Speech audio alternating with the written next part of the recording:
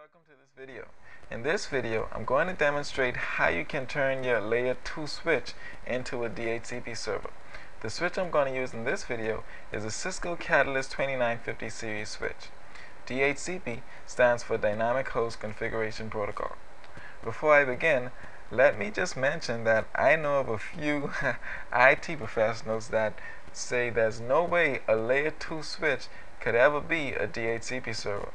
Well, if you're watching this video, I'd like to tell you that that's the biggest lie since I told my sister I liked her cooking last week. Oops, I talk too much. But it's good to know that a layer 2 switch can be a DHCP server if you wanted it to be.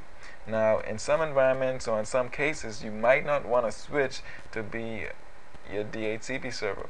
And for the clear apparent reason that you have no significant broadcast control, because a switch, or the switch I'm using, a 2950 switch, is a layer 2 switch.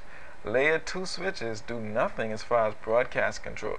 So having a service like DHCP that relies on broadcast from clients might do more harm than good in some environments, depending on your network setup. So let me mention again, DHCP server on switches is not for everyone. Okay, so let's begin. I have a diagram here illustrating what I have in front of me. I have the switch that has an IP address of 192.168.1.10 and a Class C subnet mask. I have the PC that has an IP address of 192.168.1.11 and also a Class C subnet mask. This PC is the actual machine I'm using to show this instructional video. So that's the diagram, and it's good to know that an IP address could never be configured on an individual switch port. An IP address is only configured on what we call a management VLAN. So this cable that's connected to this port is a part of the VLAN that this IP address is configured for. So this IP address is not configured on this port. This IP address is configured on the entire switch's VLAN. So let's get started. I'm going to telnet to my switch. And now that I'm inside my switch, I can now configure DHCP. Before I do that, let me show you how to configure an IP address on a switch's management VLAN. Go into the VLAN that you want to manage, or that you want to configure the IP address. In my case, it's VLAN 2. And type in IP address, and then the IP address you want.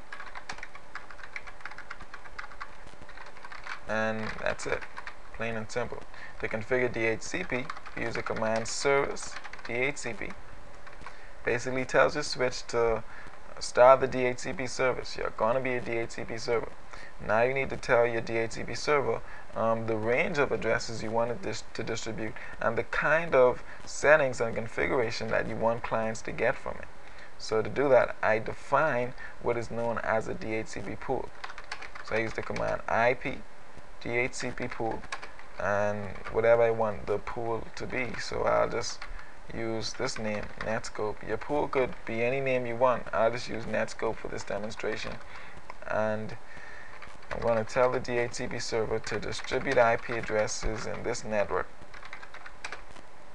So the entire 192.168.1 network, the DHCP server will start to distribute IP addresses. So from 192.168.1.1 straight to 192.168.1.254, the entire network scope. I could also tell my DHCP server to give out DNS server settings to clients on the network. So by putting in the command DNS server and the IP address, clients will automatically receive IP address settings for their DNS server. I could also tell it to distribute default gateway settings, so clients could automatically receive default gateway settings for the network. And something interesting that you can also configure is a domain name. So you could tell your switch to give clients a specific domain name. So if you're inside a domain like an Active Directory domain and the domain name is domain.com, you could basically automatically associate a computer's network card with a DNS specific suffix and tell this computer to look out for this domain name, and basically the computer is automatically associated with the domain. And that's basically all we need to configure DHCP. You can also configure an excluded range. Let's take, for instance, I had computers from, or servers from 192.168.1.1 straight up to my switch, which is 192.168.1.10. I don't want this DHCP server to give clients this IP address because it'll cause a conflict on the network. So I'm going to tell my DHCP server to exclude certain ranges. So I type in IP DHCP excluded and the range of exclusion from 1.1 to 1.10, and that's it. Save my configuration, and you have now successfully configured DHCP on a layer 2 switch. Let's see if this is any good. So go into my command prompt, type in ipconfig, and just to prove to you, I have my manual configurations in. So it says DHCP enabled no, and I have a static or manual IP address inside my connection. I'm going to change this, and I'm going to tell my network card to automatically obtain an IP address from a DHCP server load on the network. So I tell it to automatically obtain, click OK, and I should automatically lose my connection to the switch if I go back into command prompt, type in ipconfig.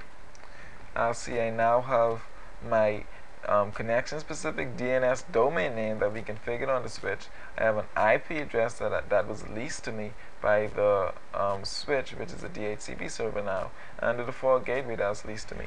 If I do ipconfig/all, I can prove now that my DHCP server is in fact 192.168.1.10, which is my Cisco switch. I hope this video has been informative for you, and I'd like to thank you for